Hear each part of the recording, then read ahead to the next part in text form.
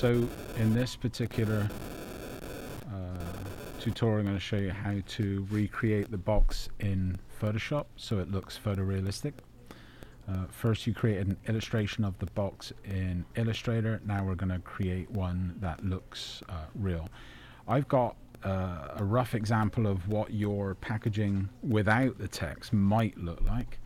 So here's a box. I'm going to use it as a template. And then here is a piece of card that we're using for texture. Make sure all the layers are named. On the box, you're going to use the polygon lasso tool just to click around the box. You're going to select it. I'm going to option drag these two sides down so that these are going to be the sides of the box. This is going to be left. This is going to be top. Actually, this is going to be front. So I have the marching ants with the polygonal lasso tool around the front side. I'm quite simply going to hit the mask. So I've now masked the front side of the box. Now let's do the left side. Boom. Boom. Please pardon the interruption. The junior class meeting has concluded. So there's the left Please side. allow junior students with the last name A through L to enter your class And without penalty. just like Thank the you. before, I'm now going to click on the masking tool. And then as you can see, I have the left and the right. It's not quite matching up. That's okay. And now we're going to do the top. So again, polygonal lasso tool. Click the corners of the box.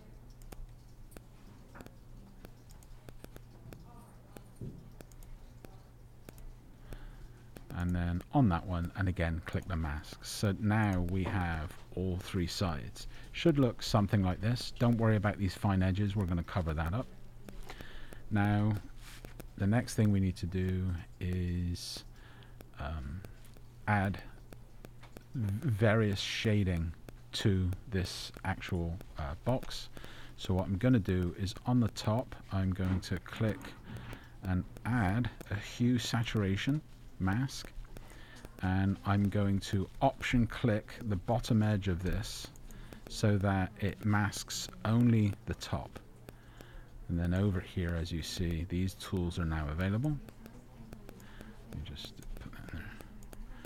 We got the hue, saturation, and lightness. So I'm just going to, let's say the top is a bit light, and drop the saturation a touch.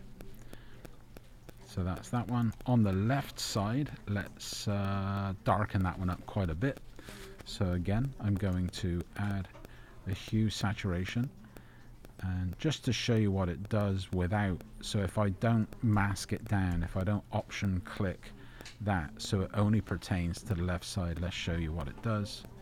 So this one I'm going to lower the lightness, increase the saturation a little bit, but you see it really makes gray the background as well. So when we option click that lower edge, it only then pertains to the left side.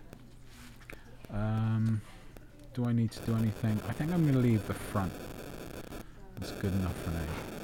And what you can do is click one, shift click the next, right click, and then create a group from layers.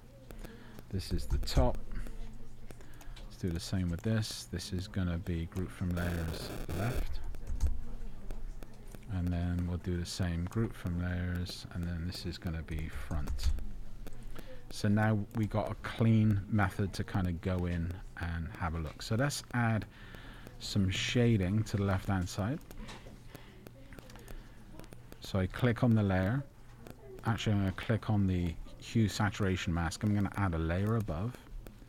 I'm going to get my brush, make it appropriately large, and then What you can do is just option click using the eyedropper tool to select a color. Then you can click on the color and then just pull down to grab a darker shade of that color. And I'm just gonna paint in like so. Alright. Now I'm gonna go in and see what layer mode kind of looks nice. I actually like the overlay, but again I just want to show you, if we don't do that, to only show on that side panel, what we got to do is option click the lower portion of that, and again it will mask onto the item below it. So then I'm going to go back to overlay because I kind of like that, and then I'm going to reduce the opacity of that overlay so it looks decent. Maybe on the front, let's close that. On the front, let's add some lightness. So I'm going to add a layer, change the color to white, and then make the brush a bit bigger. And I'm just going to sweep across this edge like so. Again, I'm going to option click the lower so it only pertains to the shape and not the background. And then go over and find a layer mode that really suits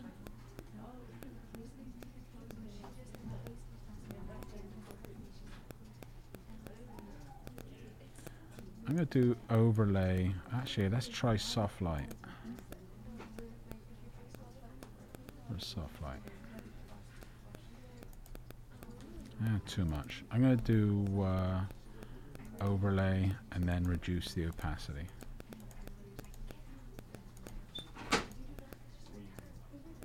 Just a little hint, and then the top will do. I'll put some darkness maybe on this corner here. Not that that makes much sense, but let's do it anyway. And just to show you, we could even do kind of black, and again option click on the lower of the shade so it pertains. Let's look at what overlay looks like. I like that again. And we could even build that up in severity, so the more it kind of goes back, the darker it gets. And then I'm going to just delete this side. Alright, and then the last thing is I'm going to put a layer on top, and this is going to be called edges. You could keep on going on this all day really, and then I'm going to shrink it down so it's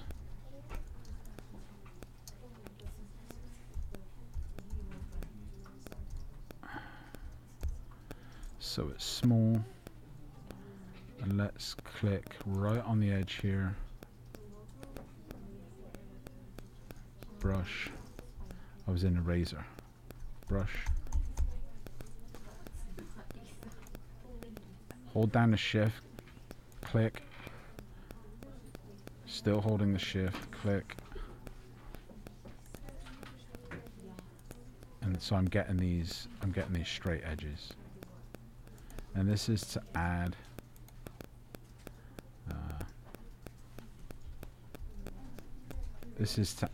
some dimension to it. So it's a little bit too dark right now, so what we can do, number one, is go up under our layer mode. I like that, overlay. And then the second thing is let's do a non-destructive mask. Right, and we hide this image by painting black. So we can paint black, but I'm only going to paint like 20%, and just kind of brush and take it away a little bit at a time to where you feel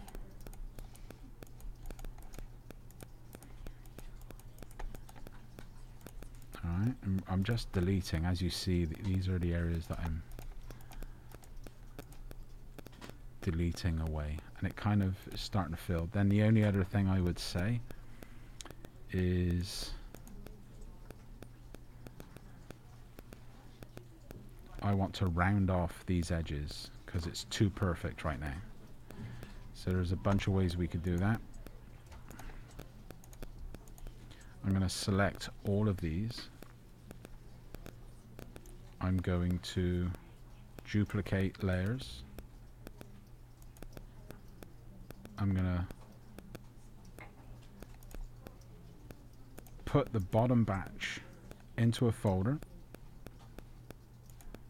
and I'm going to turn it off. Right, so we got all the originals in here. And I'm going to grab all this. I'm going to let's see. I'm going to convert. Here's a trick. I'm going to convert this to a smart object. Then I'm going to rasterize the layer. All right. So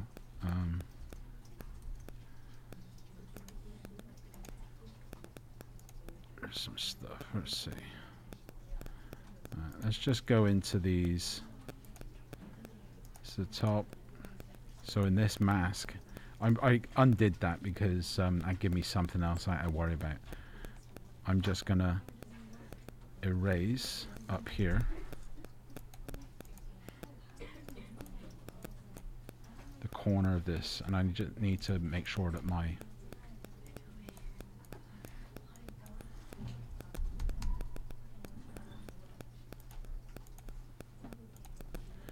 Alright, so now I'm gonna do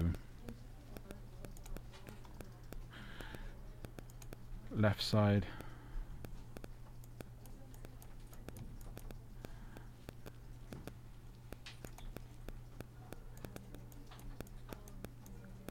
This is too much.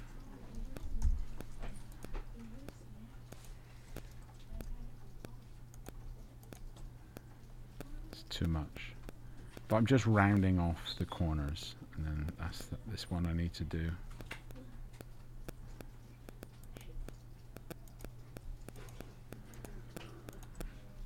Let's do a hard brush. Let's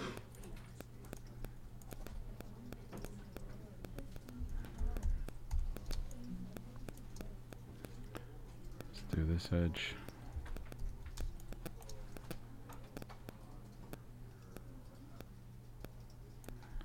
And let's do this one.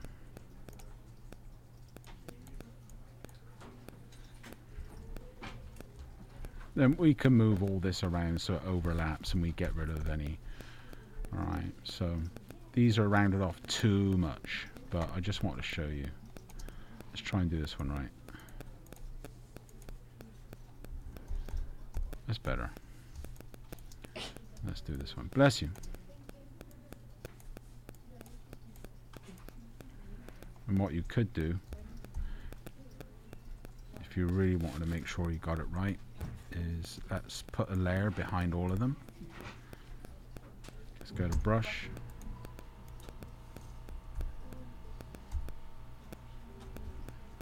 Gonna do a hard brush.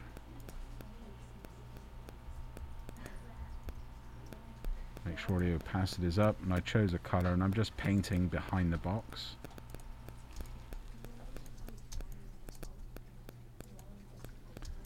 And I'm filling up those gaps.